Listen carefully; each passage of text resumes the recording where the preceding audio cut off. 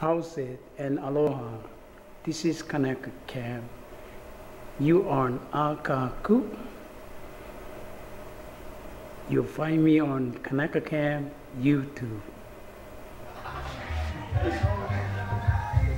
Thank you. I'm Neil Norris. Thank you everybody for listening and hopefully being a part of our project. Thank you very much. It's the possibility of unnecessary stream flood erosion, makes the stream beds very unstable, threatens taking away sections of our road and properties of your ancestors' Lo'i.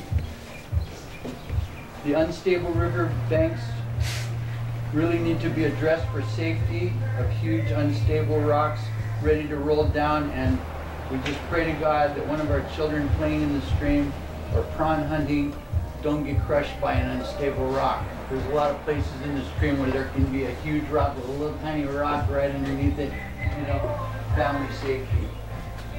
I just have an added note here too about that about 30 years ago, Uncle Moki and Uncle Sammy Kahakuloa put a big excavator in the stream, and they did the same type of stream bed modification.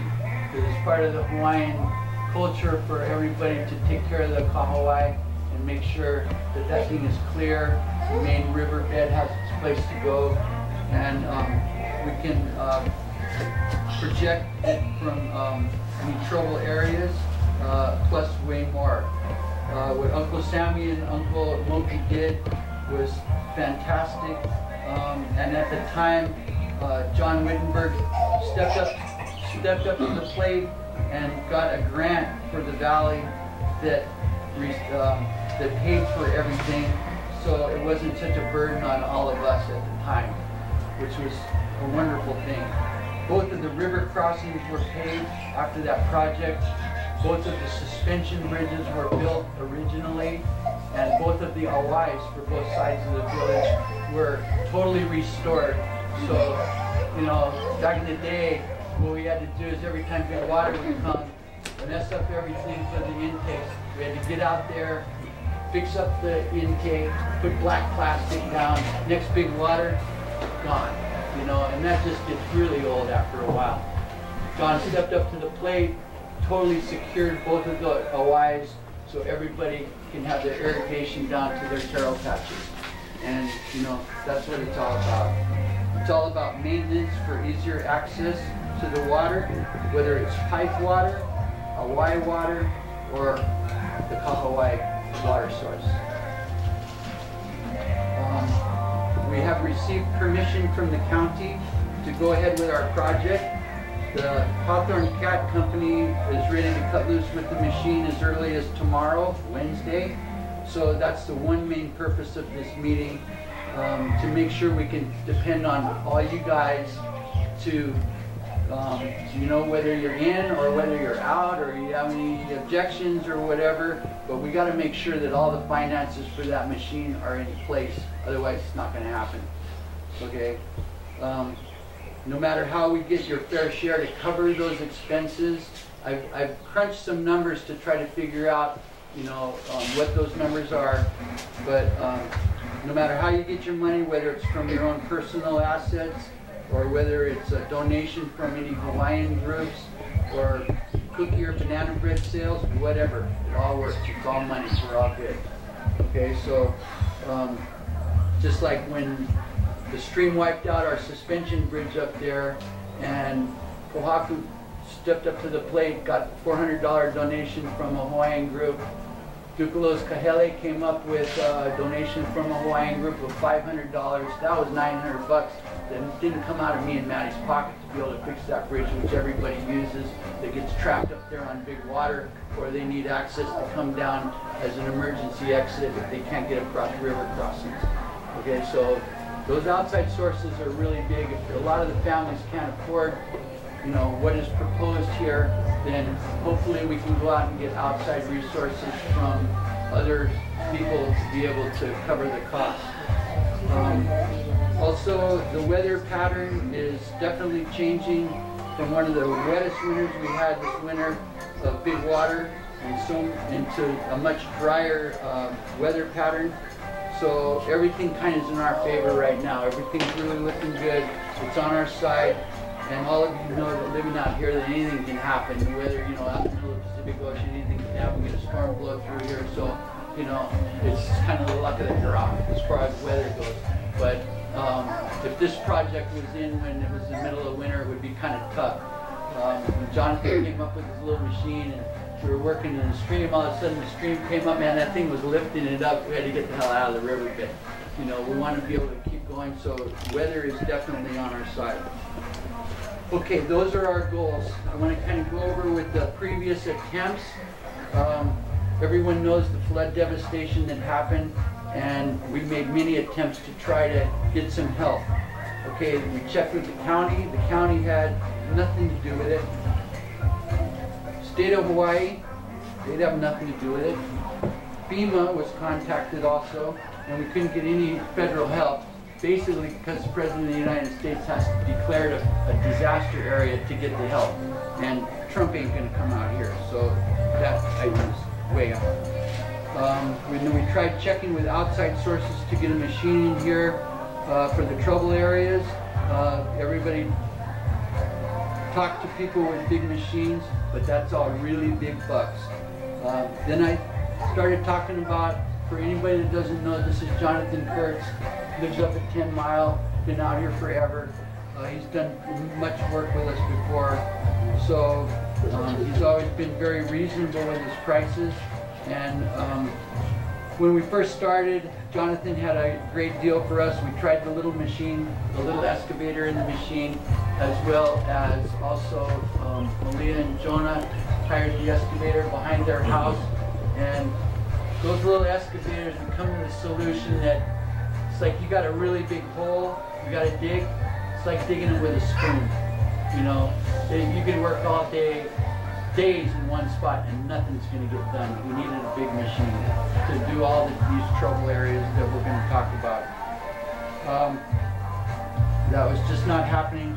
So Jonathan left, and we had to figure out some other kind of solution. And I just want to say mahalo to Malia and Jonah for stepping in and taking care of their and you know, trying to work out, you know, a solution to how we can figure out what to do. Well, I talked to Jonathan again, and he totally stepped up to the plate for the villagers of Kahakuloa. He knows the crew at the Hawthorne Cat Outfit place, and they laid out, or he laid out the problems and talked them into donating the 314 cat excavator. And through Jonathan knowing these people, and me sending request letters, and we were emailing them photos of all the trouble areas in the stream, the Hawthorne folks wanted to kukua our valley and donate. Okay, what you would rent for over $10,000 a month is what they're donating to us. The price for the machine, if they were going to charge somebody to rent that machine, would be over $10,000. Okay. And that's at no machine rental charge to us, so it can be to our service. But then in return, we have 4 responsibilities that we have to take care of on our end, which is the expenses. Number 1, the hauling fee to get it out here. Number 2, insurance to cover Hawthorne to make sure everything is all good. 3, the labor, and 4, the fuel. Okay. Now, to break all, we're going to go over all these costs in a minute. When we crunch the numbers, I'm going to get to that. And I just want to say mahalo to Kat, he's not here, and also to Leroy for offering to help run the machine, to help cut down the labor costs. But due to liabilities with the Hawthorne Cat Company, they're only going to give Jonathan permission to operate the machine. That's just because of liabilities. So that's what's up with that. Okay. Next is the solutions from Makai to Mauka. Okay, there's basically 5 trouble spots that we need to really address. I'm going to go from Makai to Mauka. Okay, first of all is the muliwai. Okay, that needs to be cleared out with a lot of debris and rebuild the beach access that gets down there. Right now, nobody can get down there. Like Chico wanted to go down there the other day, he's telling me, I can't get down through the road. There's dead fish laying around down there. I mean, it's a mess down there. It's right in you know, it's summertime, everyone wants to hang out on the beach, go down there and do their thing. So, Muliwai. Okay, number 2, the first river crossing, and behind the Costin's house, where the erosion is just eating it up really bad over there. So that would incur dropping the river crossing because it's all filled in right now, and build and restore the entrance where we go in, because if you drive down the first part of the road where the hole just got fixed and everything, you'll notice the bank between the road and the river is about this high. I mean, it's higher than your doors. Okay, when the road was first built and put in there, when we first built the road in the very beginning, me, Uncle Sam, or Uncle Alfred, and Uncle Ned, that was the same level. So it didn't flood out like it does now. That was way higher.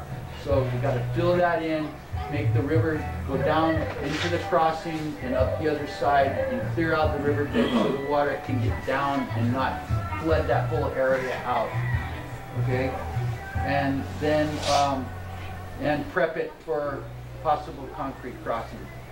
Okay, number 3 is the major worst area, which is right across from Cat's taro patches, the whole area where that pond is right now. That's probably the worst area.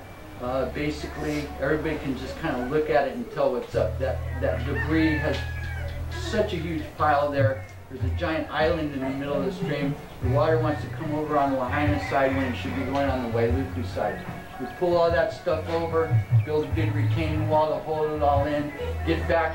Right now, when you drive up that road, the pond is almost under the road. Okay, so next, the road's going to be gone. Okay, a couple more big waters, it's history. There's no road for anybody to go up and down the valley to their homes, check water lines, or to Holo. Either way, there's not going to be a road. And that's right on the verge right now. That is the worst spot. You know, we want to prevent that erosion, push all that over, build a wall, and then the next spot would be number 4, which is up towards my place up by the second river crossing, which about a third of it is gone.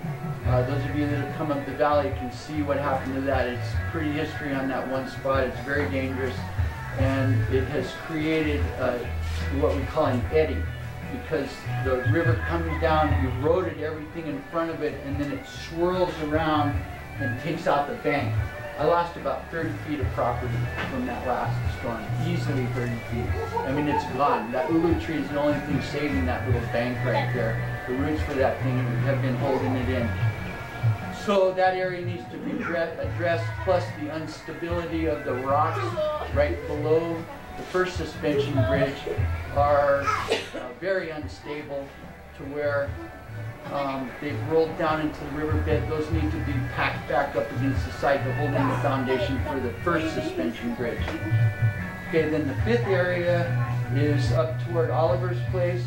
Kahakuloa's got a real high spot right before the Awai that has filled in tons of rocks, and that should be cleared out to get a riverbank going again there so it doesn't encroach on Kahakuloa's property and all that whole area up there. Plus, that area needs to be reinforced from the second suspension, around the second suspension bridge, because that's getting to be ready to go too. Oliver's telling me how concerned he is and how concerned all the valley people are that use that second bridge too, because of safety purposes. And who knows, if that thing goes, then that whole foundation for the second suspension bridge is going to go too. That's got to get addressed too. That's very important. That's you know, emergency safety.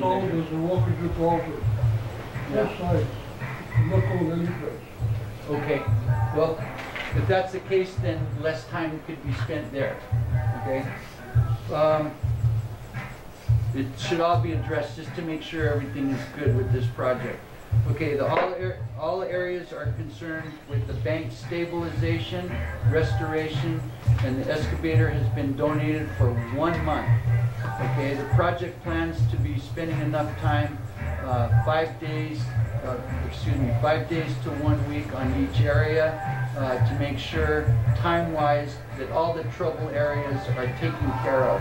So we don't want anybody worried about, oh, well, they're going to spend all the time on one area and the other areas aren't going to get addressed. No, we got to do it as efficiently as we can so we can move on to the next area so we can fit all that into 1 month. One of the main concerns everybody has is what area is going to be done first. Yes. I want y'all to know that one of these machines, some of you guys know, but one of these machines can, well, this is the kind of machine that will compensate and redo the stream and whatever else you need to do. The points that he brought up, you'll be able to see it in action, and you'll see how much material this thing can move around. That's one thing I want to stress, is that all these points that he made up are for real. And these things can be rectified within reason with a machine like this. Right. That example I said of you've got a big hole, try digging that hole out with a spoon. No. You need that shovel in there to get that hole dug. Okay? The best solutions recommended by talking to everybody. I like John's idea about having, we were going to go from do 3, 4, and 5 first, because that way guys come up the valley, the machine and the project won't be in everybody's way. Then do number 2, the river crossing, and number 1, the Muliwai. Do the river crossing, you prep that, get it ready, get everything done, and then when the machine's ready on its way out, that last week we spend, or 5 days, whatever, we spend down on the Muliwai to fix all that up, and then the machine's on its way out. This isn't for individual uses for anybody's property or stuff like that. This is for the community, for the main Kahawai, that we take care and maintain that and make sure that it's all good, you know, for future flooding. The machine's going to be doing most of the work, so don't feel obligated to jump in there and start helping the machine move rocks around, because the machine, you know, needs its space, and the help from people in the village that we're going to need is going to be physically to help clear any kind of trees that are in the way on the way up, and those trouble areas would be from where Dubulo and Kenny have those new taro patches across and down the stream where that giant vine has just taken over. It's creating a huge dam that is pushing the river over to the wall behind the Costin's house. That's got to get cleared out. The riverbed's got to get moved over a little bit and take out that little isthmus thing that's been bugging, you know, everybody in that general area. From that point up to where, right after the storm, our gang jumped in there and cut down trees. Kahaku had a big gang jump in there and cut down trees. From that area down to the area I just mentioned, right across from Cat's, you know, where the donkeys and stuff were, all the way down there, that part of the riverbed. If anybody wants to help do anything at all, that's probably the most important area that needs to be addressed for, you know, chainsaws and whatever. Okay, and I just want to say, Kahaku, big mahalo for you for having that gang come up and come in there and help cut down the trees and stuff like that. And, you know, down from the pond area, down the riverbed. Also, anybody that wants to lend a hand later on down the line, likely right after this project is powered, we'll be working on the condition of the ruts of the road. That storm went down the whole road and just, you know, made ruts and everything, and made it really, really bad. Just beating up the heck out of everybody's cars, or any ATVs or whatever. So likely right after this project, we'll be working on the condition of the ruts of the road since the flood tore it up. Hopefully we can get Travis back here and we can continue, and he can help us continue spreading road material from the Hunter checkpoint station. It's got oil and stuff in it. I want everybody to know too that that material, we don't want to use it anywhere close to where it can get down in the riverbed. That material should only be used for where the stream is not supposed to go over the road, but just, you know, fix ruts and stuff for not in the riverbed. Okay?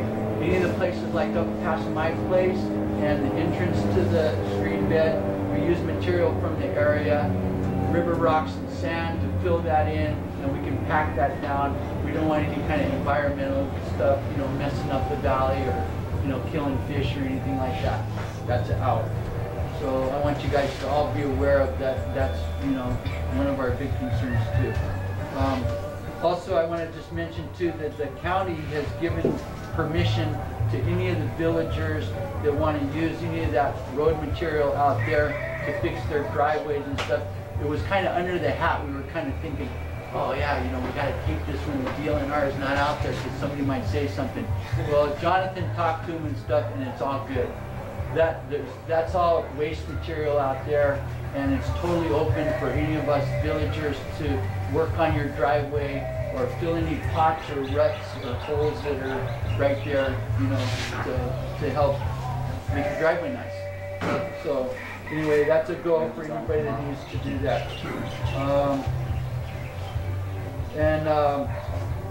Yeah, mahalo to Kahaku and for Travis for coming out here. He didn't charge anything for filling the big hole at the entrance of the our driveway down there, and a little work on the river crossing, and for helping us with some of the worst spots because he has that dump truck, and that thing was really a big help to get an excavator or any kind of a loader out there on that pile.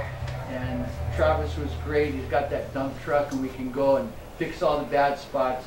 And that's going to really save us from, save me, Maddie, Rick, and Dino, guys, for all the hard work that we got to do by back, that we put shovels of material on that road by hand, you know, and everybody uses the road, but how many guys actually get out there with a shovel and help put something on there? You know, that's a big concern, and I think everybody in their mind should just be thinking about that to help out, just as far as their own conscience goes, of what it entails to keep the maintenance going on where we live. Okay, also I just want to say this from my heart, that I really want you guys to please respect the road. Everybody here really pretty much does. There isn't too much trouble with guys not respecting the road. There are a few that'll go haul ass up and down the road, but just remember, just go slow on that road, okay? Because when you go fast, it tears up the road, and it just makes more work for everybody to maintain the road. So everybody just leave 5 minutes early, kind of cruise, remember where you are, you know, think of yourself being in the valley, and just respect your neighbors, and, you know, just take it easy up there, man. Just remember where you are in the valley, okay?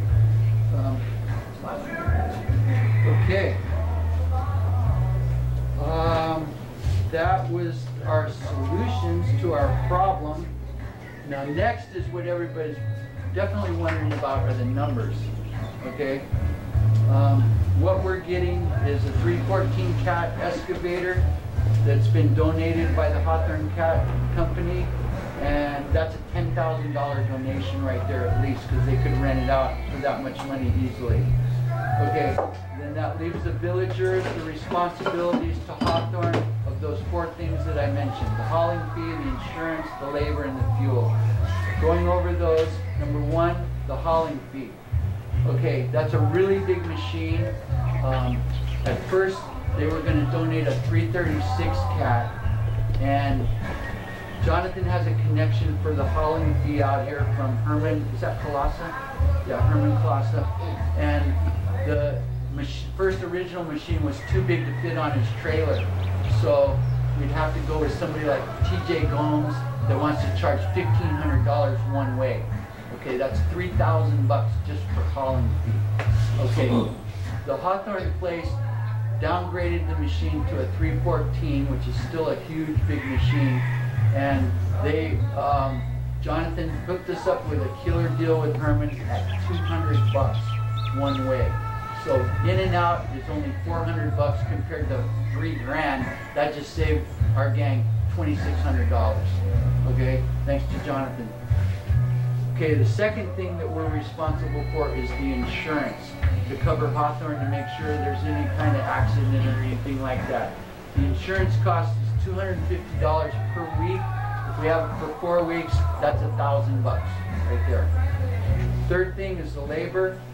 Jonathan is donating his first week of time to the valley. He's going to be working for free for everybody for that first week. Second, third, and fourth week at $25 an hour.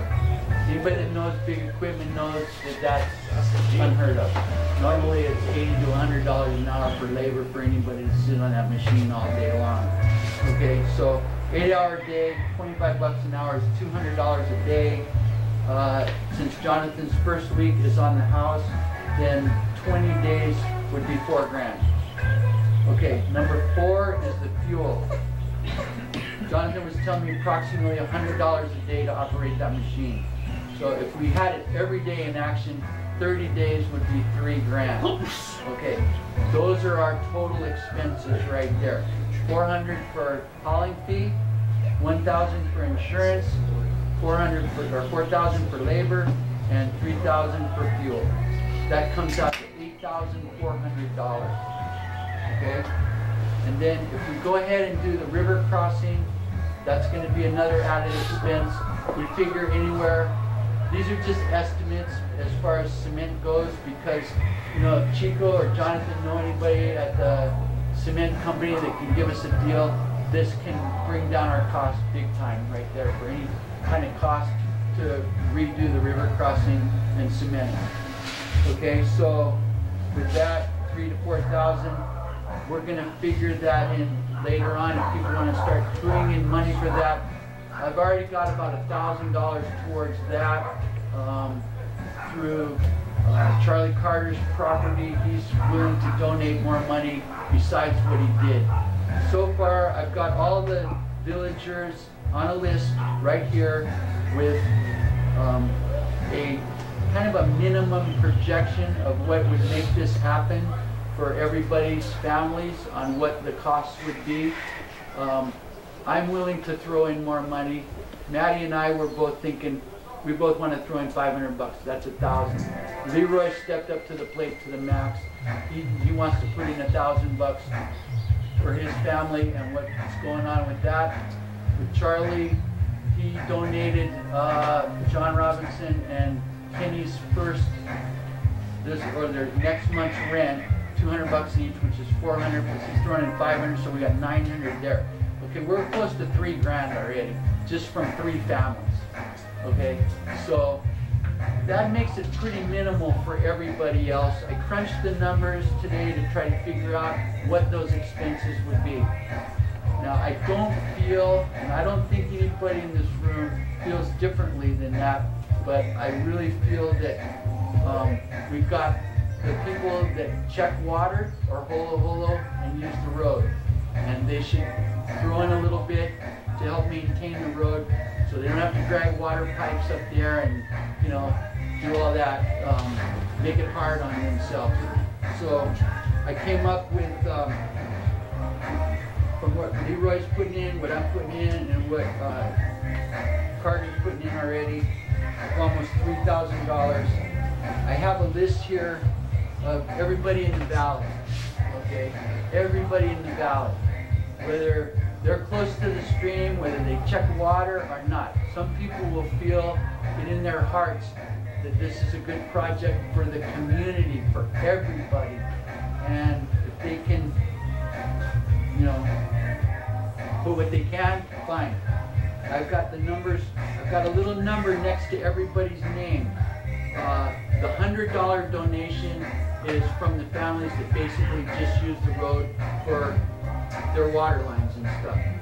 The other one, which is $400, is the families that, you know, all the families that go to houses and, you know, they have a big gang going in there and they actually live right there. So by crunching those numbers of $1,000 for people for maintenance of water lines, and then people in the area that live there.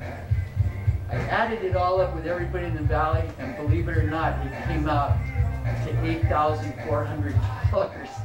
I couldn't believe it. I had to like add it up a whole bunch of times because I couldn't believe that with that suggestion, it comes out to exactly what we need, excluding the material for the river crossing as far as cement and stuff like that goes. If everybody throws in more money than what we're asking, then that money can go toward material costs for river crossing.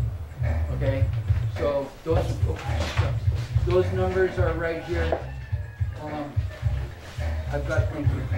And what I was going to do, like I said, I'm keeping a ledger with everybody's name. When the money actually comes in, it's going to be on the list, so every penny is accounted for, and everything goes to the Hawkman people to pay the expense of the machine. Okay, basically, I think that's it. Everybody, oh yeah, because I overlooked, like, anti-woman's not on that list, and, you know, if you're not on the list, I'm sorry I overlooked you, and if you could please just, you know, put your name down there and your contribution. So, I think that's basically mapping out that should, you know, answer, does anybody have any questions or anything? It's basically really cut and dry. It was psyching me to get up in front of